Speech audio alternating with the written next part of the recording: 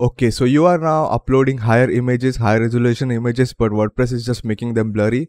The issue is that WordPress introduced a feature called big image scaling, I believe, which is like whenever you upload an image which is higher than 2560 pixels resolution, then it will just make it will automatically compress it.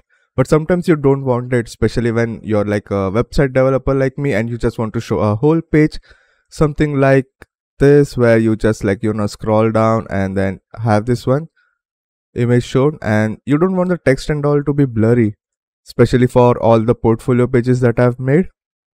I was struggling with that, and it's pretty easy. I don't know why it took so much time to explain this, but basically add a plugin called WP code, or if you have a child theme, you could add it in the PHP. I prefer this one so that you could disable and enable it. And all you need to do is make the code type to PHP snippet around here. I'll basically call this one so that I can remember, just know which one it is.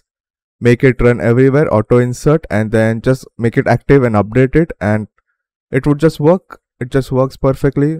It also makes the file size like large, because basically WordPress is not compressing it.